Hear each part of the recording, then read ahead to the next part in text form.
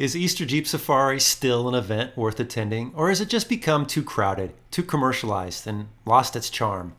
Well, I spend the next 4 days in Moab, Utah during the 2024 58th Annual Easter Jeep Safari event, exploring some of my favorite trails in the area, adventuring deep into the heart of some new ones, get behind the wheel of a few Jeep new concepts, catch up with some old friends and hear about their Easter Jeep Safari experience, and I take Doc on the hardest trail yet for him.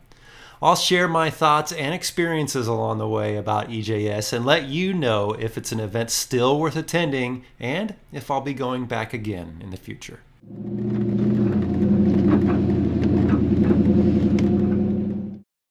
If you're not familiar with Easter Jeep Safari, it's a long-standing event that has been going on for 58 years, where thousands upon thousands of off-road Jeep enthusiasts come together the week before Easter to tackle some of the best trails in the nation, enjoy some good camaraderie, and just be part of this incredible off-road community. There are a couple ways to be part of this event. Many choose to sign up for the guided trail runs put on by the Red Rock four-wheelers, while others prefer to venture off without a schedule and the slower pace of being with a larger group. I enjoy it all, and while I have a pretty full schedule this week, today is my free day, so I'm going to head up to one of my favorite easy scenic trails in Moab, Onion Creek. It's about a 30-minute drive out of town to get to the trailhead, but let me assure you it's one of the most scenic drives in the area. You travel alongside the Colorado River as it twists and turns its way through these beautiful canyons along Highway 128. There are dozens of trails that branch off from this road, so most that come to Moab will enjoy this drive. I made sure to download my maps for offline use before I came here from home using onX Off-Road, because once you hit these canyons you can expect to lose cell signal fast, so being able to navigate without reception using onX can be easily done. Along the edge of the river there are many campsites, and early in the week of EJS I noticed that there are still several unoccupied.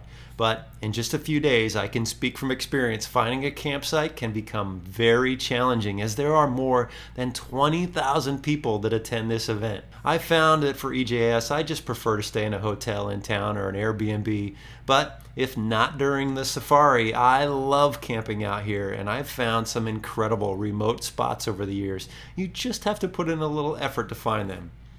Okay. Just a few more miles and I should be to the trailhead and time to hit some dirt, or in today's case, mud.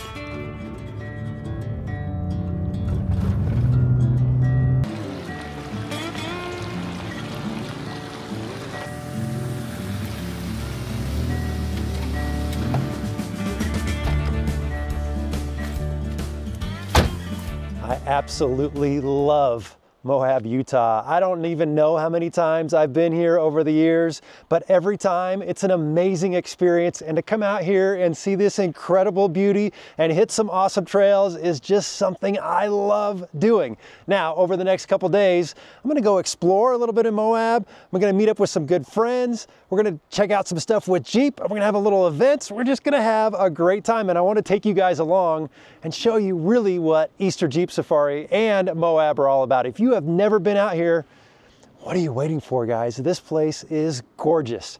All right, let's go have some fun.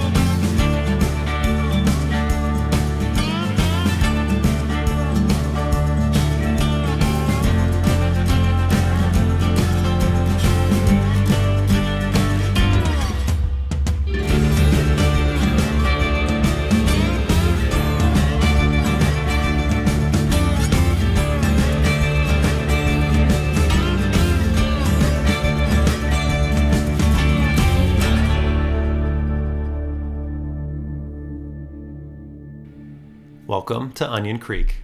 As I mentioned, this is one of my favorite easy scenic trails in Moab, and every year I try to take some time to come visit it. I've probably done this trail a dozen times over the years, and truly, it never gets old. It's unlike any other trail that's out there, with its majestic, towering, dark, rich, textured walls and sculptured canyon peaks. They're just breathtaking. The trail is easy enough, and you cross the Onion Creek many times along the way, and typically the creek stinks of sulfur, hence its name. But today, possibly with the rain, it smells fresh and clean out here. The trail is only about 11 miles long one way, and you can choose to do as an up and back or continue on to either the challenging Rose Garden Hill Trail or make your way back towards Moab on the moderate Hideout Road.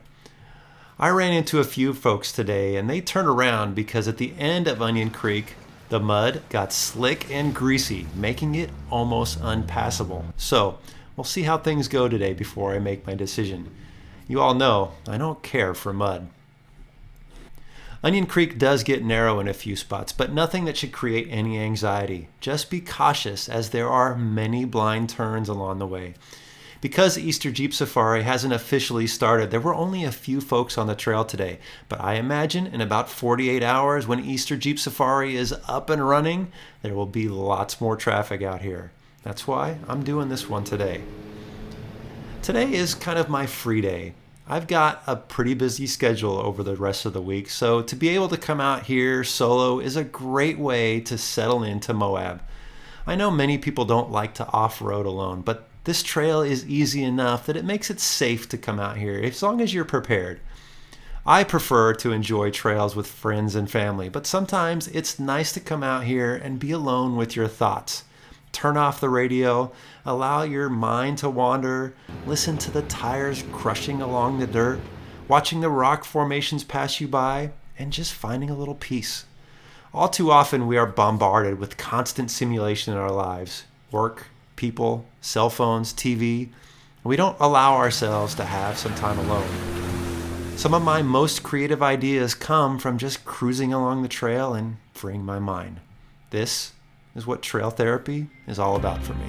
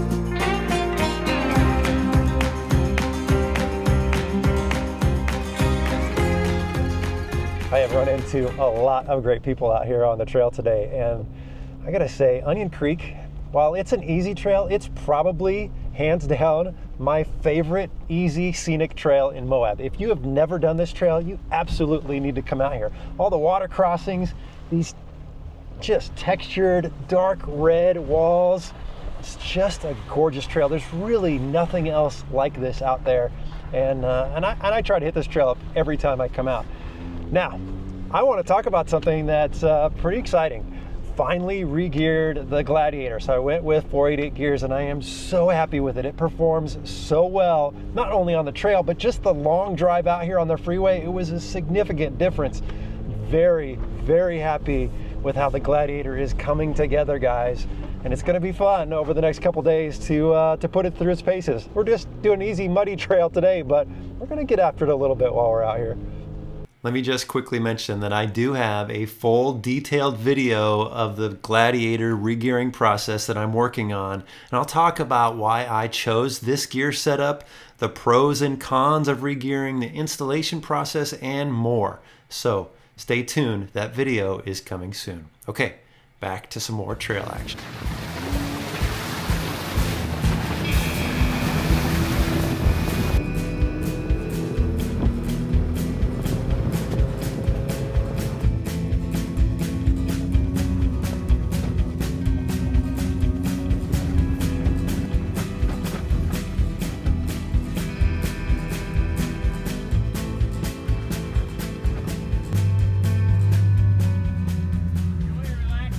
Thank you. Very relaxing.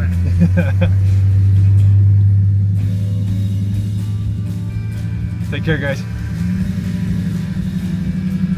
Have fun, brother.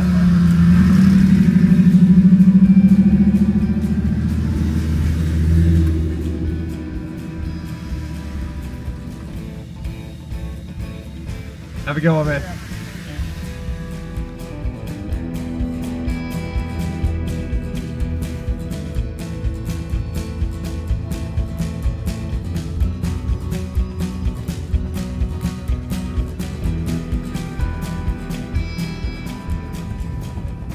Now, I mentioned that this is mostly an up and back trail. You can keep going. There's a big loop that actually take you all the way into town.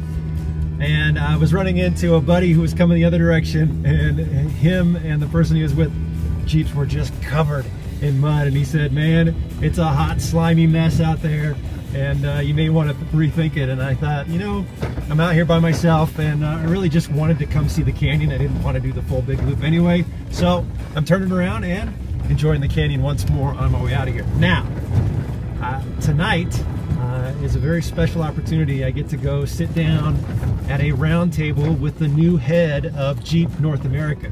Now, I can't take the camera in there, but I've got some good questions for him, and I'm excited to kind of hear what he has to say. And maybe I'll report back tomorrow on how that goes. And tomorrow should be another fun day of exploring Moab, and I'm supposed to meet up with somebody y'all might know, so looking forward to that. Once again, Onion Creek did not disappoint. It doesn't matter if you're a beginner, hardcore rock crawler, or an overlander. Trust me when I say you will enjoy this trail if you take your time to slow down and soak it all in. Now, with my mind cleared, it's time to head back to Moab. I did make one stop along the way at the Ford Bronco Off-Rodeo headquarters. When I owned my Ford Bronco a few years ago, I kind of kick myself now for not have taken advantage of one of these events. They seem to have put together a great community building training evolution that I think lots of beginners and even novices can benefit from. And when you have an incredible location like this to teach them at, well, I think Jeep needs to step up their game here in this department. As I make my way back, I'm filled with excitement for what's to come over the next few days. Tomorrow, I'll be meeting up with my good friend Sean from the Story Till Now, who I've hit the trails with many times over the years, and we always have a great time. I'll also be meeting Will from Venture to Rome for the first time, and we'll all be heading out east of Moab to explore the San Rafael Swell, a place I've always wanted to visit. So I'm really excited about this, and I will just say, it doesn't disappoint either. The next day, Sean and I join with the Jeep team to get a close-up look of their new concepts, take them for a spin, and we even get to drive, very aggressively I might add, the new 2024 Jeep Gladiator Mojave. I'm excited to be able to share my thoughts on how it performed. The next day, I team up with Northridge 4x4 and Bill Stein as we take a group up to Poison Spider Trail, a 7 out of 10 rated trail that will be a great challenge for Doc since he's only running 35-inch tires. Be sure to hit that subscribe button so you won't miss any of the adventures that are still to come here at Easter Jeep Safari. Thanks for watching.